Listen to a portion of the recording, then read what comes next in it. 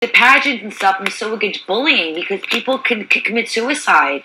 Like, even, I mean, I work with kids still like teenagers, and it's bad, especially when you're competing with like beauty wise and stuff like that. That things, you know, you don't want to make fun of anybody because nowadays, you know, you get made fun of one way and, you know, they'll beat you up, shoot you, commit suicide. That's why when shit with like Amanda was doing, I took it as bullying. And I don't like that shit. Yeah. Like, I mean, I'll make fun of somebody if someone starts making fun of me and I'll hold my own. But I don't start that shit up because I don't like people getting made fun of. Like, I'll bust balls. Like, we all, like, laugh at each other about things. But when you take it to an extent of bullying and picking on somebody, yeah, I don't like that shit, like, man. I will say this. Like, I totally agree with you 100%. On the outside world.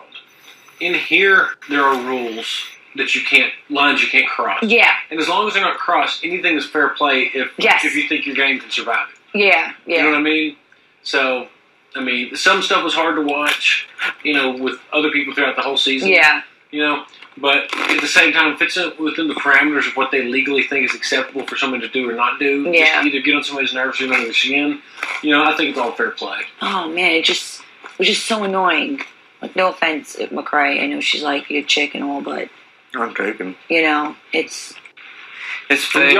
I don't know, do y'all agree with me, or do you think? Yeah, it's fake. Yeah. People can debate and say, well, you know, but when you take it to personal, I mean, yeah, you've got other people that they form their own opinion, their own jury on how they feel like your behavior should be accepted. Yeah, the debate would be, you know, like kids would watch the show and be like, oh, that's funny, I'm going to act like that or whatever. But then also, I mean, you don't let your kids watch something like that. I mean, you know what I mean? Like, there's some things you should just... It's not like comedy. Not let your kids watch. Like, okay, I'm over it. Like, it's really not funny. Like, this comes on like 8, 9 o'clock. I mean, most little kids are in bed by then anyways. I mean, school is in session, you know?